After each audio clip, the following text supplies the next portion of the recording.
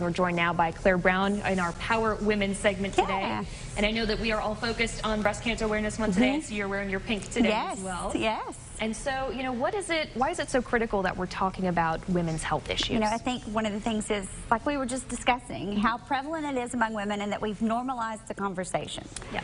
Normalizing the conversation, opening it up is the primary focus here. And so it may seem odd, and it excites me that it's Breast Cancer Awareness Month. October shows how women have become a voice and an advocate for themselves and for others in order to prevent the journey of breast cancer. And 1 in 8 women will experience a breast cancer diagnosis.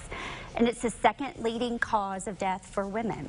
Most of us have a woman that's very close to us who has experienced this. We can all name them. And we are continually becoming more proactive with prevention. And so that excites me. It is. It's a very exciting thing. And especially when we're talking about prevention. I know Arkansas as a state has done a lot in terms of doing those proactive approaches. Can you talk a little bit about that? Yeah, absolutely. So our legislature actually has gotten involved. And this year we celebrate the 25th anniversary of the Breast Care Act in Arkansas. And this was passed by our legislature, and it led to the development of the breast care program in the state. And this program provides free cervical and breast care screening each year to all women, and as well as follow-up care for anything that may be detected in Arkansas. And then in 2017, our legislature passed Act 708, requiring all insurers to cover mammograms and ultrasounds for women over the age of 40. These acts have preventative health care legislation for women's breast health, and they've now caused the numbers to drastically decrease in our state so that we no longer have diagnosis.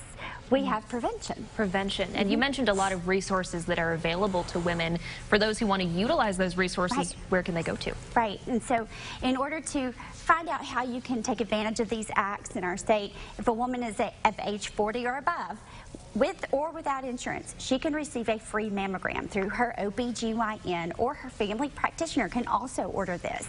If a woman does not have medical insurance, she can still also go to www.arbreastcare.com and find a list of locations and phone numbers for screening places for breast care providers all over the state.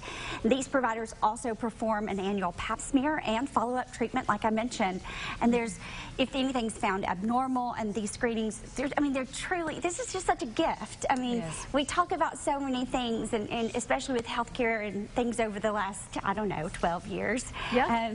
But we've done this in Arkansas ahead of the game. We have. Yeah, and the numbers really show it. It does. Claire, thanks so much for coming in today. We appreciate it. Of course, we're going to be right back after this break. Don't go anywhere.